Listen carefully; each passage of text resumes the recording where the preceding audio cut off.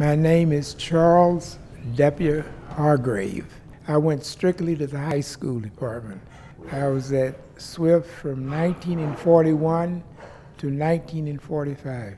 And now keep in mind that I was a youngster really when I was at Swift, in that I had lived there for 5 years from 36 to 41 because my father was president.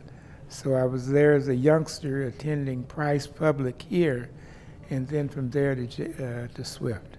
Well, primarily I remember more of the sports activities as a youngster rather than the football games and that type of activity.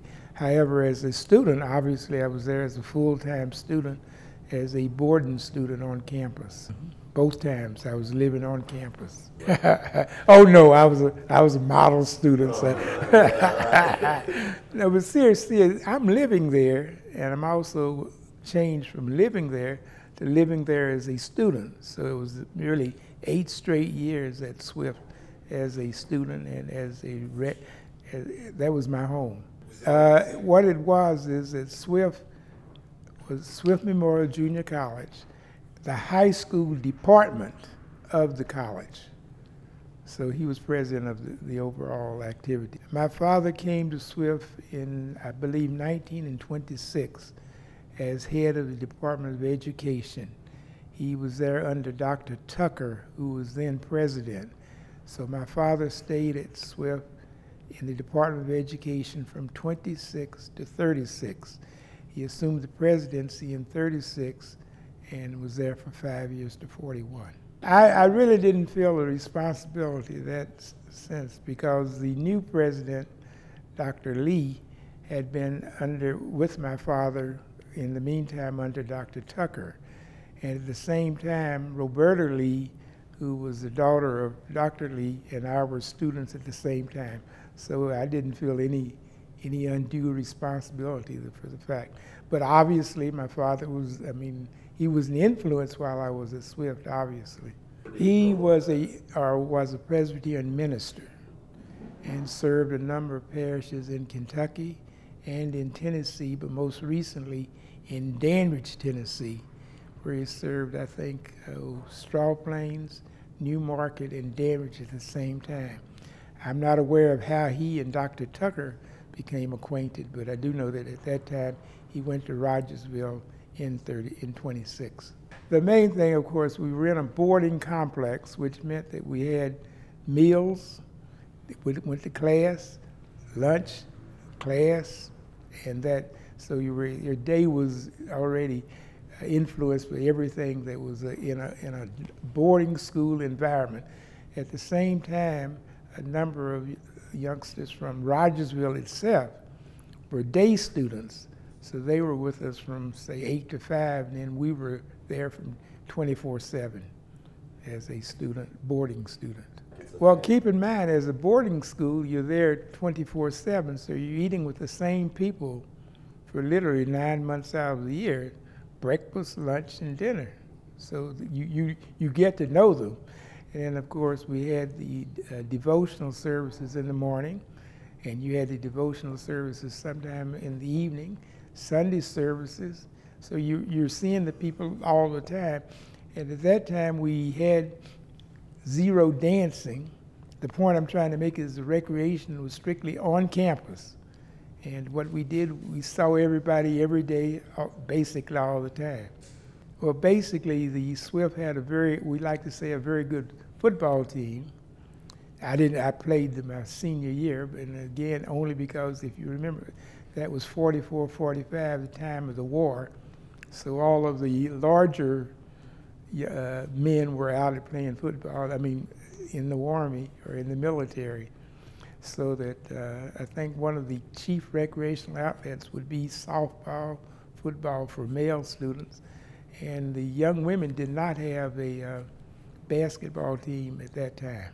Well, at the time I was there, people were leaving for the war rather than returning. And maybe my senior year in high school, we had a number of persons to return. But basically, the main impact that the war had on us, limited food or limited menu. And it is rumored that we had horse meat, but I don't believe that was the case, really. But that was the story. But that's where we noticed it. And of course, there were limited activities as far as the war was concerned that we could or could not do. No, I don't remember favorite meals as such, but again, and keep in mind that even when on Saturdays and Sundays, well, we were still in a limited areas, but food is the one thing I remember more about restrictions during the war. I graduated in '45. No, at the time of desegregation, I had finished college and was working at the time, so I can't react to how it. But I know that at SWIFT, of course, was concerned because at that time, as you all know, SWIFT was funded almost entirely by the Presbyterian Church. And at the time of desegregation, the Presbyterian Church withdrew its support of SWIFT, and therefore SWIFT had to be funded through local sources, and as a result, it did not last too long after desegregation. SWIFT served as a feeder school for Johnson C. Smith in Charlotte. Both were Presbyterian schools. Now, the reason I mention it is, and I also went to J.C. Smith, but the point is, a number of our faculty members came from J.C. Smith. So I remember those because they were Smith people as a result. And if you say which faculty members did I remember more of the football coaches, and then I do the actual faculty members as such. And as you can see, I was sports-oriented for the time. Well, again, the name you're going to hear so many times is going to be Kyle Patton. He was a fellow that would be able to kick the ball from the one end zone to the other end zone. But in all fairness, SWIFT played other junior colleges, Friendship, Clafton, and also played a number of Morristown Junior College, and played a few of the senior, the four-year schools, such as Bluefield State and some others. And it had a reasonable record. At the same time, because of the war, SWIFT started playing schools like Austin High. They would play the Langston High, some of the high schools, as well as the colleges. Do you remember the big rivalry, like the game that was the Morristown. Morristown was the game, both in basketball and football. Even though SWIFT did not have a formal basketball team, we still engaged them in basketball, softball, and football. The idea was to beat them. I mean, that was always the idea, but that was the outstanding rivalry. And as I've said, Morristown and junior college, SWIFT for junior college, you had that continuing rivalry. SWIFT was funded by the Presbyterian Church, so you had the influence of the church in just about everything we did in terms of the school activities. I mentioned the matter of a worship service in the morning, worship service in the evening, Sunday evening services. So that was a major influence on what happened at SWIFT throughout the day, throughout the week, throughout the year. The strong point of SWIFT was that because it was a junior college, it meant that it had a faculty that usually had the master's degree or better.